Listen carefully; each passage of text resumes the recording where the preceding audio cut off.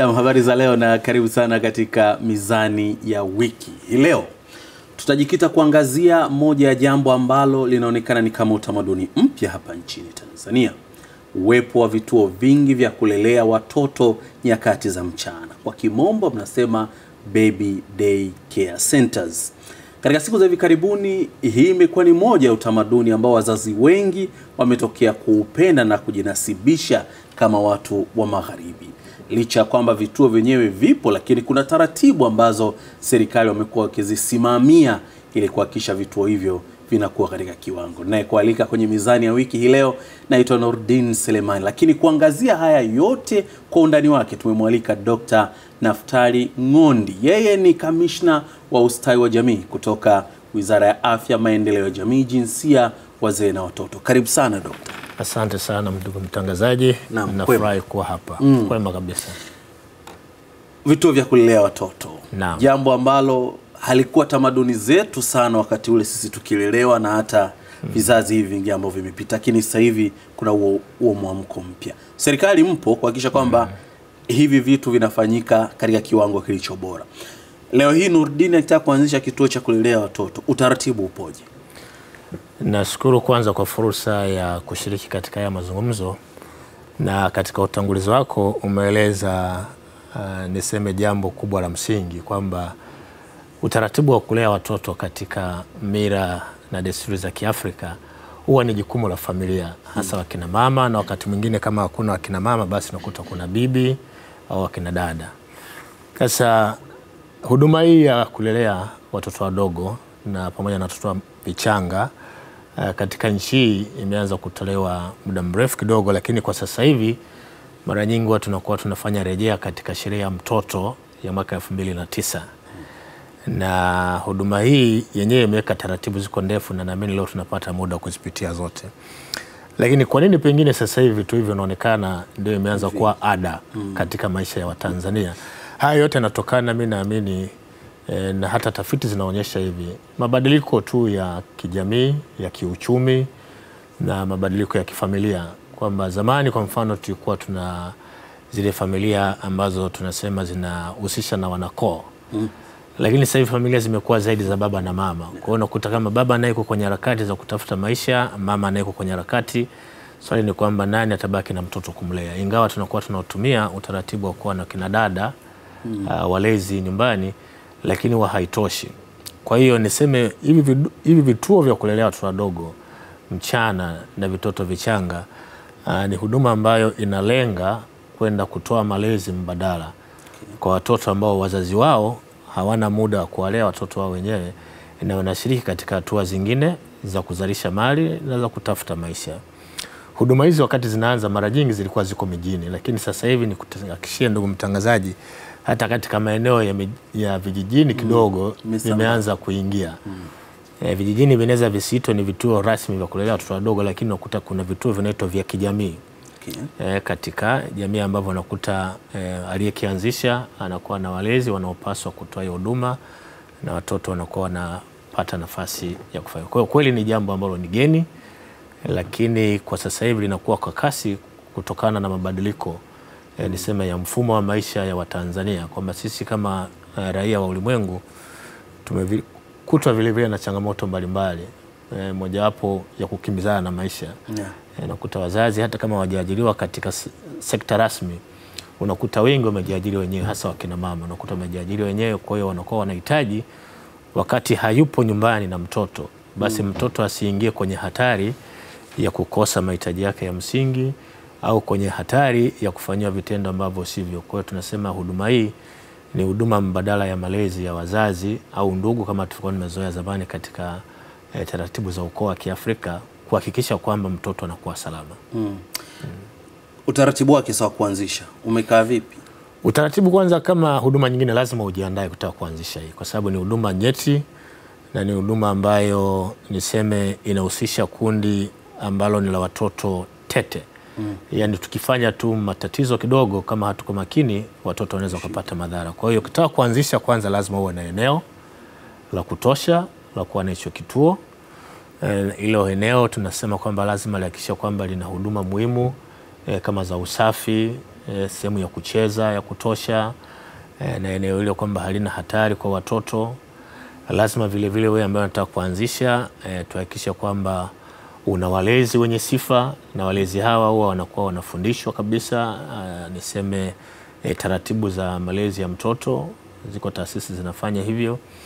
Lakini vile vile ukishajiandaa, basi unakaribishwa kwenda ofisi zozote zile za ustawi wa jamii. Maafisa ustawi watatoa utaratibu wa kutosha, lakini kwa mfano ni lazima kuhakikisha kwamba huyu muombaji afisa ustawi atafanya utaratibu wa kwenda kufanya uchunguzi katika eneo ambalo anasema yeye anataka kuanzishia hicho kituo. Kwa hiyo katika kufanya uchunguzi, afisa ustawi ataandaa ripoti. Ripoti ile itapelekwa mpaka kwa kamishna. Lakini vile vile inapaswa kuhakikisha kwamba huyu mtu ambaye tunataka kumpa dhamana ya kulea watoto wetu na walezi, yeye mwenyewe ana rekodi nzuri ya uraia mwema. Hatuwezi kutoa usajili kwa mtu ambaye tuna mashaka naye. Kwa hiyo wakati mwingine kamishna anapohitaji kujidhihirisha, huwa tunaweza tukaomba ripoti ya jeshi la polisi kuona kwamba je, mtu huyu hana rekodi yoyote ile, kwa mfano ya uhalifu au ya tabia tunataka kumpa watoto wetu. Okay. Na tayari kituo kimeshaanza sasa. Kuna ukaguzi wote ambao serikali mnaendelea kufanya kuhakikisha kwamba hiki kituo wakati kinaanza kilikidhi hizi taratibu na kinaendelea? Kuna huo ukaguzi ambao kujiridhisha kwamba inawezekana mwanzoni Nurdin aliomba kuanzisha akiwa na hivi amekidhi, lakini baadaye akaona maisha mengine yanaendelea, kuna vingine akaanza kuviondoa? Utaratibu upo na tunafanya utaratibu wa kufuatilia uendeshaji wa vituo na maafisa ustawi ambao wapo katika maeneo husika, kuanzia katika halmashauri kwa maana ya wilaya mpaka katika jamii za kawaida ambapo vituo hivi vipo. Tuna huo utaratibu wa kufanya ufuatiliaji na kupata taarifa ya kila mwezi kwamba katika eneo langu, kwa mfano katika wilaya au katika mkoa, tuna idadi ya vituo vingapi ambavyo bado vinaendelea kutoa huduma, ni vituo kadhaa. Kwa kawaida huwa kuna ufuatiliaji wa robo mwaka, yani kila baada ya miezi mitatu, lakini vile vile kuna ufuatiliaji wa kila mwezi. Sasa huu ni ufuatiliaji ambao katika mfumo rasmi. Lakini pamoja na huwa kuna utaratibu ambapo tukipata taarifa za viashiria kwamba kuna uendeshaji wa vituo kiholela, basi maafisa ustawi hawahitaji hata kutoa tangazo. Wataamua kufanya ufuatiliaji wa ghafla kwenda kujihakikishia kwamba je, watoto wako salama, na kama tunakuta kuna matatizo, basi afisa ustawi anao mamlaka kamili ya kusema kwamba huduma hii kuanzia sasa hivi isitishwe, na anatoa taarifa kwa kamishna. Lakini katika hali ya kutoa niseme ufuatiliaji ambao ni elekezi au ufuatiliaji ambao unawawezesha watu wa huduma kutoa huduma bora, huwa hatukimbilii katika niseme hatua ya kufunga. Kwa sababu tukifanya hivyo, kwa kawaida wanaoathirika zaidi ni watoto na wazazi. Kwa hiyo mara nyingi kama tunakuta kuna dosari, huwa tunatoa maelekezo ya namna ya kuboresha. Sasa binadamu najua tuko tofauti, wengine pengine wanakuwa ni wakorofi.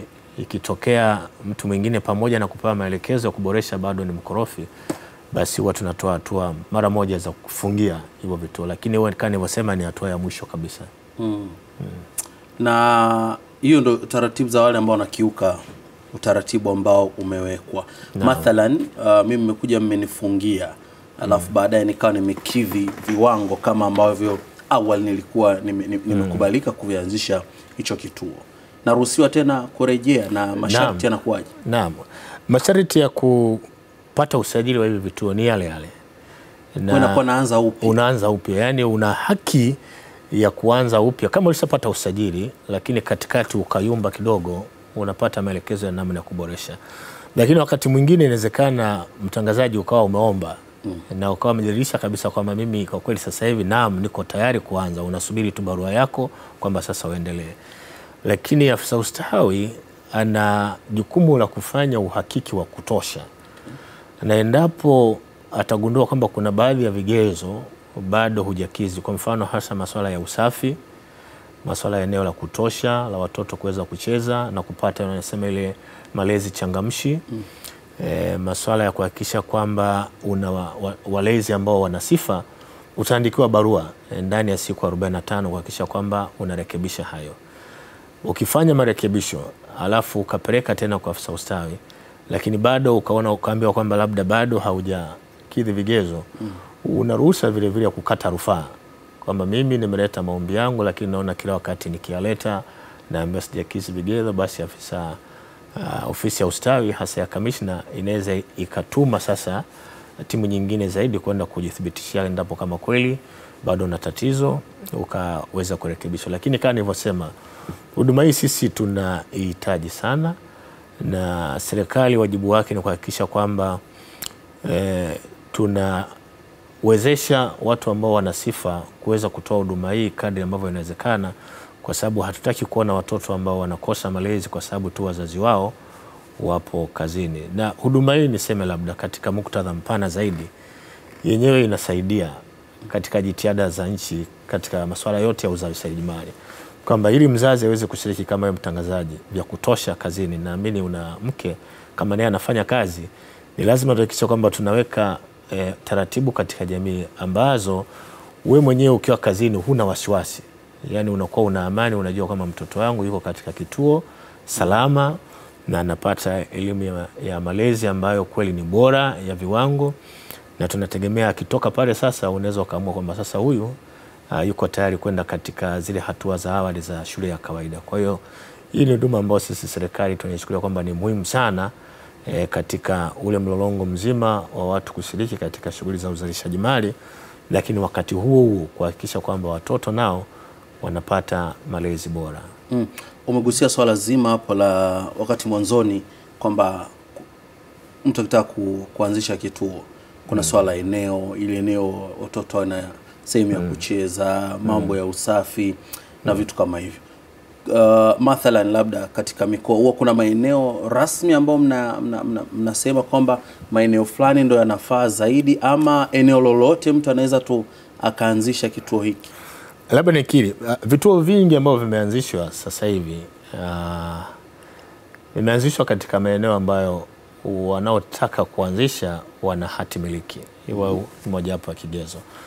Kwa hiyo vingi unaona vipo katika niseme mazingira ya nasema ile mali binafsi ya ambao wameanzisha. Lakini kiutaalamu huwa tunapenda ingawa hili nadhani hatuja kusimamia vizuri sana, tunapenda vitu hivi vianzishe maeneo ambayo kwa mfano yapo katika mazingira tulivu. Ile ripoti ya kufanya tathmini inasema kabisa kwamba hatutakubali mtu akaanzisha kituo katika eneo ambalo kwa mfano lipo karibu na soko, kuna kelele nyingi zinaendelea, au zipo katika eneo ambalo lipo karibu na sehemu za watu wanapata vinywaji vilevi mbalimbali.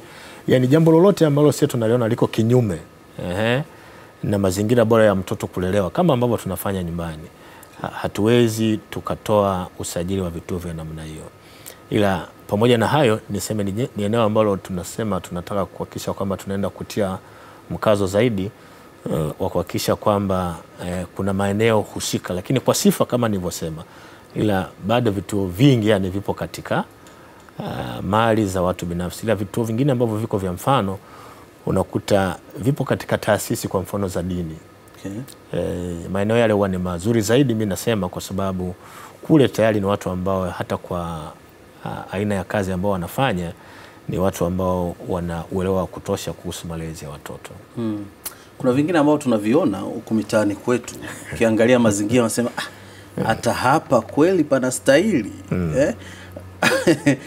Mmeshaanza kupata labda malalamiko yoyote kutoka kwa wahusika ama wenye watoto ambao wanapewa sababu sawa napeleka kwa sababu nimebanwa, lakini yale mazingira sio rafiki sana kwa mwanangu kulelewa pale? Mimi niseme kuna changamoto, kila jambo lina changamoto, lakini kwa sasa hivi serikali tunalitambua hilo jambo na tunalichukulia kwa uzito wa kutosha kuhakikisha kwamba hivi vituo kweli vinakidhi yale matakwa yake ya uanzishaji kisheria. Na mojawapo ni hilo kwamba tunafahamu kuna baadhi ya vituo pengine bado vipo katika mazingira ambayo tungeona yawe bora zaidi, lakini nayo inategemea vile vile na uwezo wa Tanzania kwa ujumla. Tungependa kwa mfano vituo kama hivi vingekuwa vinaendeshwa labda na taasisi tu rasmi kama hizo ambazo nimezisema, lakini kwa maana ya ukubwa wa mahitaji ndio maana watu binafsi wanaruhusiwa kufanya hivi. Ila nikiri kwamba tuna taarifa kwamba kuna baadhi ya vituo vya kutoa huduma kama hii inawezekana vimeanzishwa kiholela.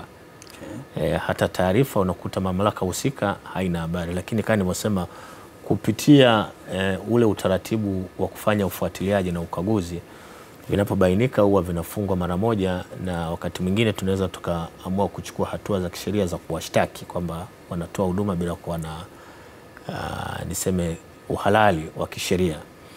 Ila sasa katika jambo hili kubwa zaidi, kwa sababu tunao nisema ushahidi au taarifa ya watu wengine kuvianzisha, lakini kwa sababu katika jamii watu hawaelewi endapo kituo hiki ni halali au hapana, kwa hiyo jamii wanapeleka tu, na wanatokea watu ambao hawana mamlaka.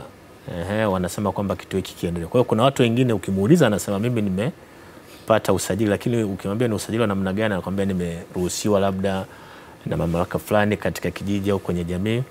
Labda nitoe wito sasa kwamba katika kijiji hakuna mtu mwingine mwenye mamlaka ya kusajili vituo hivi isipokuwa ofisi ya Kamishna kupitia wawakilishi wake katika halmashauri. Kwa hiyo hata watu ambao wanahitaji kutoa hizo huduma wasiridhike, niseme wasiridhike pale ambapo wanaambiwa sasa hivi wewe umeruhusiwa kwa maana tu katika jamii kule hakuna afisa ustawi au hakuna ofisi ya ustawi. Hapana.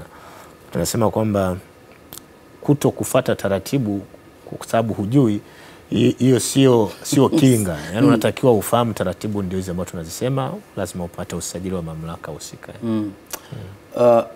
Mna takwimu za kusema kwamba labda kwa nchi nzima sasa hivi tuna vituo kadhaa, na je, wakati wa usajili wenyewe kuna mnapofanya usajili labda kuna utaratibu wa kuweka grade, labda kama ambao tunaona katika shule, labda kuna shule za English medium, shule nyingine si za kawaida, na utaratibu wake umekaa hivyo. Hii kwa upande wa ofisi ya Kamishna nayo takwimu zipo. Umenishtua tu, sikujiandaa kwa hilo, lakini tuna taarifa ya utendaji katika huduma za ustawi ambazo zinatoka kila mwaka, na takwimu hizo zipo, lakini tuna zaidi ya vituo 6,000 sasa hivi ambavyo vimesajiliwa. Na tunaelewa kila kituo kipo wapi, nafahamu vizuri. Ila katika masuala ya kuhakikisha kwamba hivi vituo vinakuwa vinaenenda kama nilivyosema mwanzoni kwa taratibu, ni kwamba lazima tuhakikishe kuwa maafisa ustawi wanakuwa wanatupa hizi taarifa kila robo ya mwaka na kila mwezi wanakuwa wanatupa hii. Lakini pamoja na hayo tumeanzisha utaratibu, ukija kukamilika utatusaidia zaidi, ya kuwa na mfumo Kiswahili wanasema kanzidata, yani database ambayo yani taarifa zote za vituo vyote hivi katika nchi. Ndugu mtangazaji, kama wewe ndio kamishna, unakuwa ukikaa katika meza yako unaweza ukabonyeza vitufe vichache, alafu unasema ngoja niangalie mimi nipo katika wilaya kwa mfano ya hii ni Ilala tupo unasema nataka niangalie Ilala kuna vituo vingapi, na unaviangalia vile vituo kwa maana ya wodi zake. Yani mfumo ambao tunategemea unaweza ukawa umesha kuwa tayari ndani ya muda mfupi unaokuja. Tayari tumeshakusaidiwa na inafanywa majaribio mifumo hii yakisha kwamba kila huduma ambayo inatolewa, ametembelewa leo, ameonekana na matatizo, tunakuwa tunaweza kupata taarifa hizo. Kwa hiyo tupo katika niseme hatua za kuhakikisha kwamba tunaboresha mifumo ya upatikanaji wa taarifa na matumizi ya taarifa hizo. Na hilo la grade kwa grade hapana. Grade hapana kwamba kuna grade A na nini, hapana. Alafu labda niseme kitu moja mtangazaji. Hivi ni vituo vya malezi, hizi sio shule. Bahati mbaya unakuta watu wengine wakianza kusema wana daycare center, wanafanya jamii iamini kwamba akienda pale basi atajua Kiingereza, na mzazi anapenda mtoto akirudi nyumbani na unamsalimia Kiingereza. Wewe unaweza ukaa unaenda unajisifia kwa wenzio, mwanangu bwana anasoma daycare fulani, lakini daycare sio kusoma. Kile ni kituo cha malezi kwa ajili wanasema ya makuzi na uchangamshi wa watoto. Ni vituo ambavyo kwa mfano mbali ya kutoa tu malezi wakati wazazi wapo, kupitia niseme mfumo huu wa malezi na uchangamshi, ndipo unapokuta wale walezi wanaweza wakabaini endapo mtoto huyu pengine uwezo wake wa kujifunza uko sawa sawa, au labda ana matatizo labda ya kiakili au ana ulemavu fulani. Kwa Kwa hiyo huwa vinatumika kama ni hatua za kwanza za kuweza kubaini endapo mtoto ana matatizo katika makuzi yake. Lakini sio shule hizi kama watu wengine ambao hii ni tofauti kabisa na nasari. Kwa hiyo hakuna grade. Unapata tu yani usajili wa kituo cha malezi ya watoto unakuwa unafanana na mtu mwingine yote.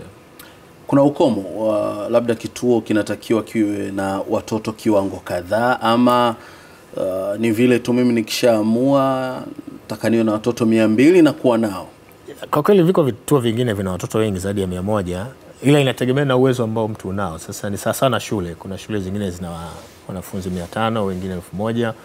Ila sisi tunasema huwa kuna uwiano kati ya watu wa huduma na watoto. Kwa mujibu wa sheria inatakiwa katika kila watoto 25 basi awepo mhudumu mmoja, yani huyo wa malezi, lakini awepo mhudumu wa afya, hapo vile vile na mlinzi. Umenielewa? Kwa hiyo kadri idadi ya watoto ambavyo inaongezeka, yale mahitaji ya kuwa na idadi ya watu wa huduma ya kutosha tunakuwa hitaji watu onyeshe. Lakini katika hali ya kawaida, kwa sababu ni kituo cha kulelea watu wadogo, tungependa pasiwe kuwa labda kuna watoto wengi, ili mradi tu wewe unakuwa na uwezo wa kuwa na watumishi. Lakini idadi ya watoto yote kuanzia 25 mpaka 50, hii ingeweza kuwa inatosha, yani kusema kwamba kituo hiki sasa ni kizuri zaidi. Huwa mnakutana na wazazi kuwaeleza hizi taratibu na sifa, ama kila mtu tuna na lwake?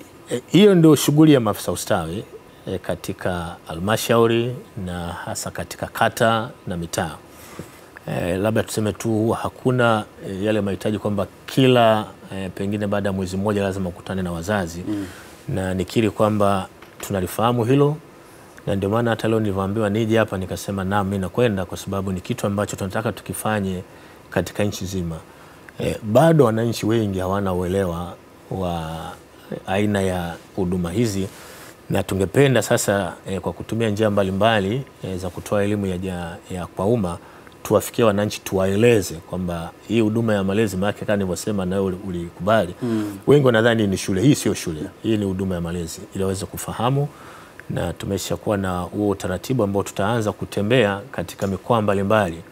Tutakuwa tunaita mbali ya vituo vya kulelea watu wadogo, tutakuwa tunaita niseme vipindi au pengine kampeni ya kuelimisha umma juu ya huduma za ustawi wa jamii, pamoja na hizi za kusajili na kuendesha vituo vya kulelea watu wadogo. Tunataka tufanye kama kliniki fulani hivi, kwa mbali ya kutoa huduma, yule mwingine ambaye anahitaji sasa kusajili, pale pale katika huo mkutaniko wa kutoa elimu atakuwa naambiwa taratibu hizi. Nawaambia nini sasa hawa wamiliki wenyewe wa hivi vituo katika kuhakikisha kwamba hizi taratibu wanazingatia, na iwapo maafisa wenu ambao sidhani kama wapo kwa kiwango cha kutosheleza, wakipita kufanya ukaguzi wasipate nao shida? La kwanza katika ukaguzi, si tunasisitiza, na ni matakwa ya kisheria kwamba wamiliki wakishapata usajili, maana yake sio kwamba sasa wanatakiwa kuanza kulegalega. Ni lazima waendelee kuhakikisha kuwa wanaendesha hizi huduma kwa mujibu wa taratibu na vigezo ambavyo walipata huo usajili. Ni kweli maafisa ustawi sio kila mahali wanaweza kupatikana, lakini kama nilivyotangulia kusema, mtu akishapata usajili ana wajibu yeye hata kabla ya kuja kukaguliwa kutimiza vile vigezo bila kukaguliwa. Wenzetu jeshi la polisi wanamsema mzuri, wanasema utii wa sheria bila shuruti. Kwa hiyo tunapenda na vile vile na watu ambao wanatoa huduma hii wao wanafuata taratibu bila kusubiri kuja kukaguliwa, kwa sababu mimi naamini ili tufikie ile hatua ya kuwa na huduma bora za ustawi, lazima wale ambao wanasema nataka kutoa hizo huduma wao na utashi binafsi wa kufuata masharti ya hizo huduma, usisubiri kukaguliwa. Lakini kama kawaida katika jamii wako ambao ni wakorofi, niseme kwamba serikali tumesema sisi tutakuwa tunafuatilia kwa karibu sana, na hatutasita, hatuna mzaa katika hili jambo, kwamba wale ambao wanakiuka sheria basi tutahakikisha wanashughulikiwa kwa mujibu wa sheria. Unaweza kumkumbusha tu yule ambaye hajui ni sheria gani ambayo imeanzisha utaratibu na usimamizi wa serikali kwenye vituo vya kulelea watoto, akajua na namna ambavyo ukali wake ulivyo katika jambo hili? Ni kweli kukumbushana ni kawaida. Kwa hiyo kama tunavyosema, hizi taratibu za kufuatilia na kuwakagua ndio mfumo wenyewe wa kwenda kuwakumbusha. Ni kweli kuna mtu mwingine za kukuta amejisahau tu, anahitaji kukumbushwa, lakini kuna mwingine ambaye ukiangalia anasema huyu mbona kila siku ugomvi wetu ni ule ule, kwamba anatakiwa kwa mfano awe na walezi ambao wana sifa. Pengine baada tu ya kuleta maombi yake amepata, akishaondoka anaanza kuweka pengine watu ambao yeye ana maslahi nao, watoto wake, ndugu zake wengine. Na pengine anaogopa kuwaweka watu ambao wana sifa kwa maana hataki kuingia gharama ya kuwalipa. Basi itabidi tu wakali vya kutosha tu, wala tuwezi kuleta mzaa katika hilo. Kwa sababu tunapenda tuwe na watoto ambao wanapata malezi na makuzi ambayo ni bora. Okay. Naam, tumekuwa sote katika mizani ya wiki hii leo. Tulikuwa na Dr. Naftari Ng'ondi. Yeye ni Kamishna Ustawi wa Jamii kutoka Wizara ya Afya, Maendeleo ya Jamii, Jinsia, Wazee na Watoto. Tukiwa tukiangazia tu utaratibu ambao desturi mpya ya maisha ambayo kwa sasa tumekuwa tukia kutoka kwa wenzetu wa magharibi ya kuwa na vituo vya kulelea watoto, kwa kimombo vinaitwa baby day care center. Kuangalia tu sheria ambayo imeanzisha utaratibu wake, na kama wewe pia ulitamani kuwa nacho, basi haya uliyosikia ndio ya kuzingatia wakati ambako unataka kuanzisha kituo chenyewe. Nikushukuru sana Dokta kwa kuwa nasi kwa siku hii. Nashukuru sana na nimefurahi kuwa pamoja na nyinyi. Siku nyingine tutafurahi kupata mwaliko kama huu. Basi nashukuru sana. Asante sana. Shukrani sana. Naam, umekuwa nami Nurdin Selemani katika mizani ya wiki hii leo. Nimshukuru Ben Mwangonda ambaye amekuwa mwandaji wa kipindi hiki kwa juma hili. Basi tukutane tena juma lijalo kwa kipindi kingine cha mizani ya wiki. Kwa heri kwa leo.